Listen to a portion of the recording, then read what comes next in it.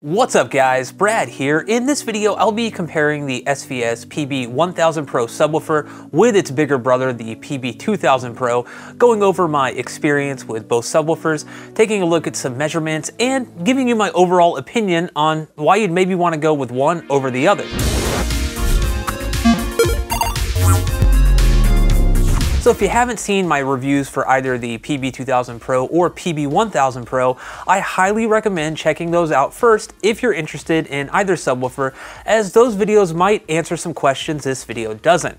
Now, as I said in the intro, this will be a comparison video, so I won't be diving too deep into talking about the ins and outs of each subwoofer like I do in those review videos. You'll find links to both in the description below, as well as in the cards you'll see pop up above. And full disclosure here, SVS did let me borrow the PB1000 Pro in order to review it and make videos about it, but they didn't pay me anything, and this is not a sponsored video. I also don't get to keep the product for free once I'm done with it. The views and opinions you'll see in this video are my own, and SVS will be seeing this video for the first time when it goes public to everyone on YouTube. And before we go any further, if you're new to the channel, consider hitting that subscribe button and ringing the bell icon so you never miss out when I upload a new video. Also, I'll have direct links to both subwoofers talked about in this video, along with links to calibration tools I'd recommend checking out, and some other goodies as well. These are affiliate links which do help support the channel at no cost to you when you use them to buy anything. So I think a logical place to start with this comparison is with the physical differences between both subwoofers. While both subwoofers use a 12-inch driver, the PB2000 Pro's cabinet is quite a bit larger than the PB1000 Pro's, besting it by about 2 inches on all sides. Now, this larger cabinet size does have a role in giving the PB2000 Pro an edge in overall output at lower frequencies, and it's also partly why the PB2000 Pro is rated to go down a bit lower than the PB1000 Pro, even if only by a single hertz in ported mode. Now, the driver used in both subs is similar in many ways, including appearance. Going over to SVS's website and comparing the two though, the PB2000 Pro's driver does look more robust than the one used in its smaller counterpart, with more premium features like a dual layer voice coil and an aluminum vented cone not found on the PB1000 Pro. One of the largest differences between the two comes down to power delivery, with the PB2000 Pro's sledge amp pumping out 550 watts RMS, while the PB1000 Pro puts out the 325 watts RMS.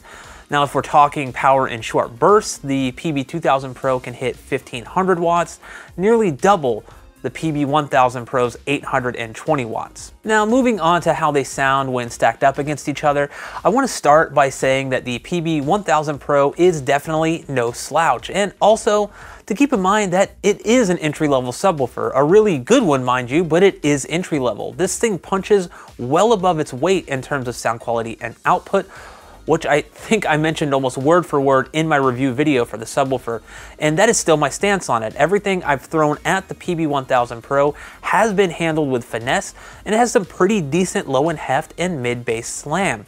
From the opening to Godzilla King of the Monsters to Ready Player One's race scene and the fantastic sounding pod emergent scene from War of the Worlds, the PB1000 Pro can put a smile on your face and is also a bit easier on the wallet, which can make you doubly happy if you're on a budget.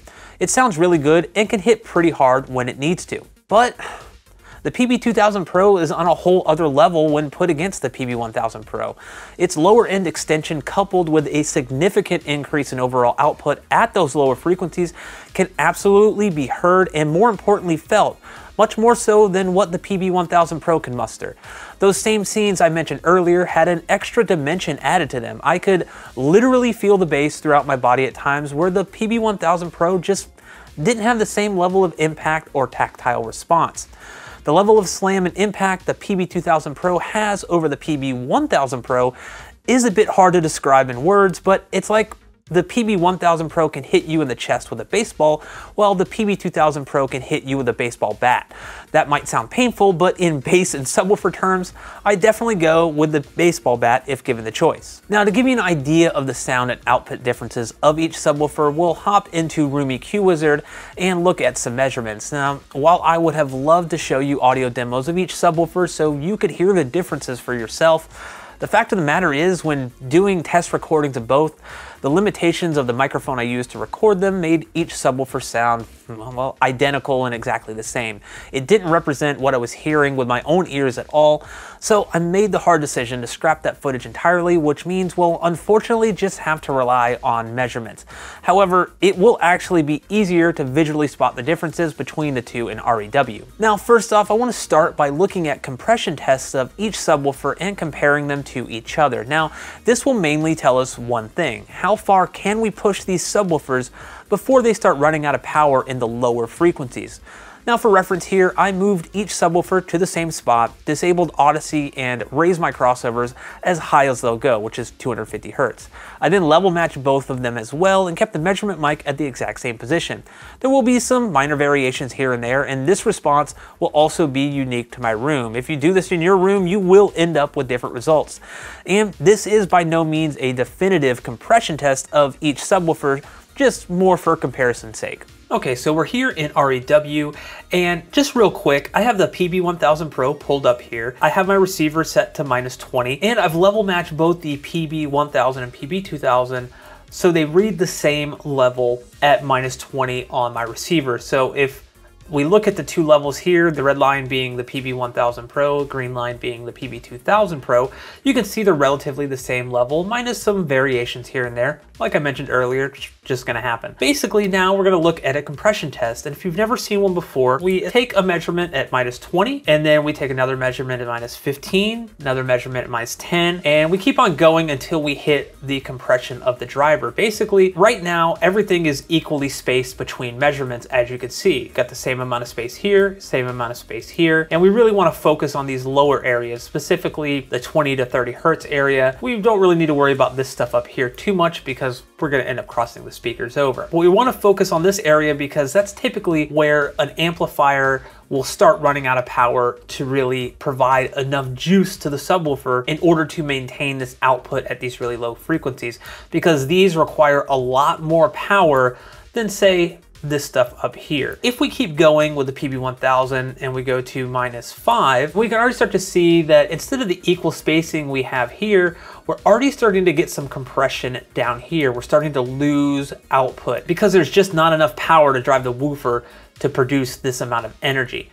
And then if we go down to 0, then we really start to see this compression. So what I did to figure out where this compression point really starts to take over is I did additional measurements. So I did -9, -8, -7, and -6. And if we kind of zoom in here, we could see that they're all relatively uniform, and you know, not one is really worse than the other here. So we know -5 is compressed. Once I did these other measurements here, I kind of realized that around -6 is where our compression really kicks in. Maybe a little sooner, maybe at like -7, -8. But -6 and even -5 is still usable in my opinion. But if we want to get really technical about it, around -8 is the last point before compression kicks in. That's good to know. So let's move over to the PB2000 Pro, and at -20, -15, -10, -5, and you'll notice we really, you know, start to hit a little compression here at -5. You know, this is a massive boost here. You're able to get pretty uniform output even with compression if you want to. At around -3, that was kind of the last point I measured before compression kicked in. You can choose to use that, or you can choose to use -4. What does this all mean anyway? It just means that when those really loud sections of a movie need that extra power, the PB2000 Pro essentially has more power reserve than the PB1000 Pro. So it will be able to hit those really low frequencies relatively easily compared to the PB1000 Pro, which would just essentially kind of give up around this area. So if we compare the -3 to the -5 from the PB1000 Pro, we can see that obviously the volume difference is there, but we do have a smoother overall output. We are losing less down here. What I ended up doing was I did additional measurements of the PB1000 Pro just to see what they would be at -3, for instance. So if we compare them directly, you could see that around 25, 26 Hertz here, the brown line being the PB2000 Pro, we're still getting solid output down to around 20 hertz. Maybe it falls off a little bit, but we're losing output on the PB1000 Pro of about, 2 decibels or so. If we go even further and look at when both of them are outputting at 0 on the receiver, then we could see that there is a pretty massive difference between the two. I'll zoom in here a little bit. The blue line being the PB2000 Pro, having much more output over the red line, which is the PB1000 Pro. If we're here, around 24 hertz, we're at about 100, 101 on the PB1000 Pro, and then we come up to about 103.5, 104 decibels here on the PB2000 Pro. That difference between 101 and 104 is about 3 decibels, which requires double the amplifier power. It's not twice as loud, but it does produce twice as much energy, which is why with the PB2000 Pro, even down in these lower octaves, you'll be able to feel more bass because it's just producing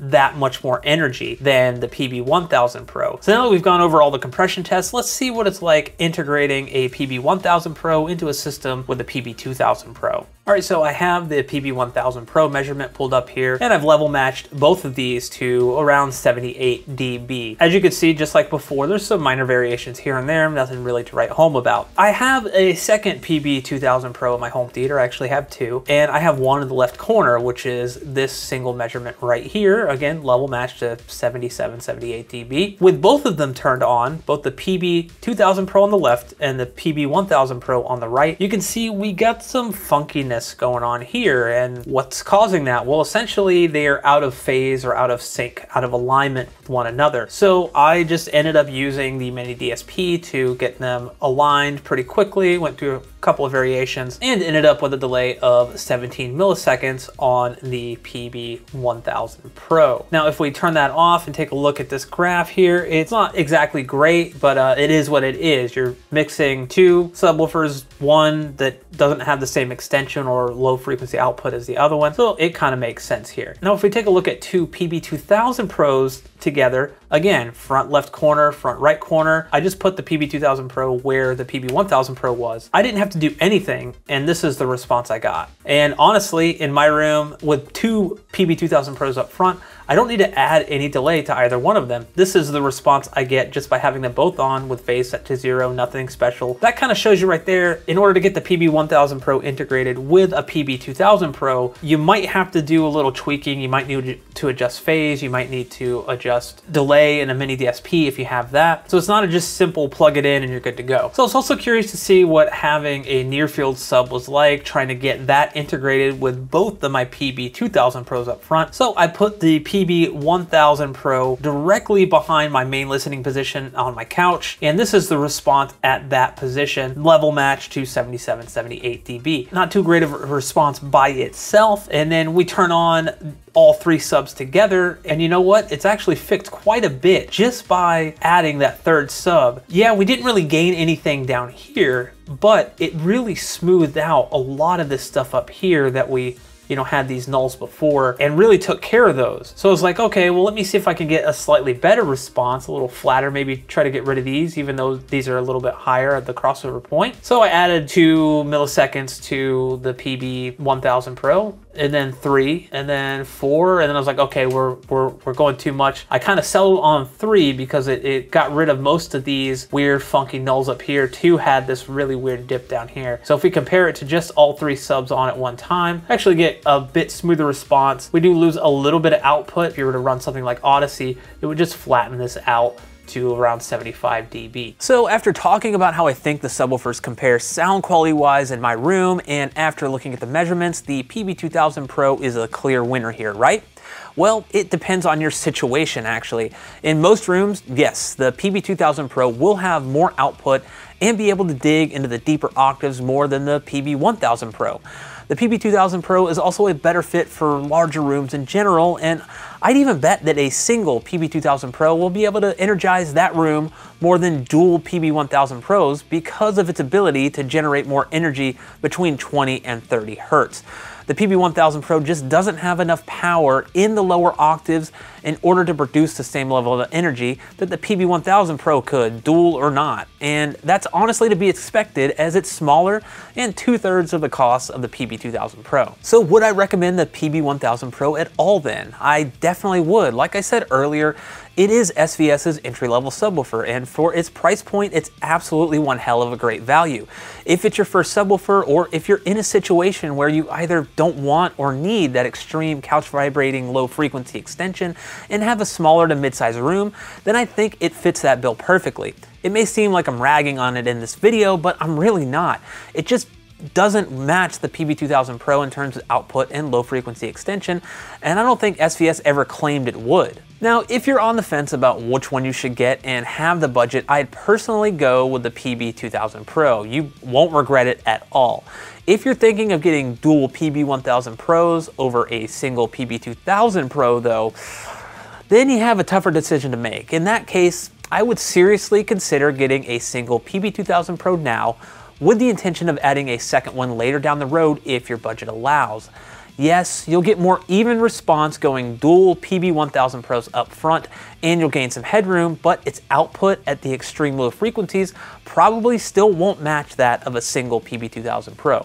Once you hear the difference, it's really hard to go back. But in the end, these are just my recommendations and opinions, and it's ultimately up to you to decide what's best for your room and your budget. If you enjoyed this video and found it helpful, feel free to give it a thumbs up, as it will help this video reach more people. If you have any questions about either subwoofer, or if you have either one of these subwoofers and love them, let me know down in the comment section. I'd love to hear your thoughts. Thank you for watching, and I'll catch you in the next one.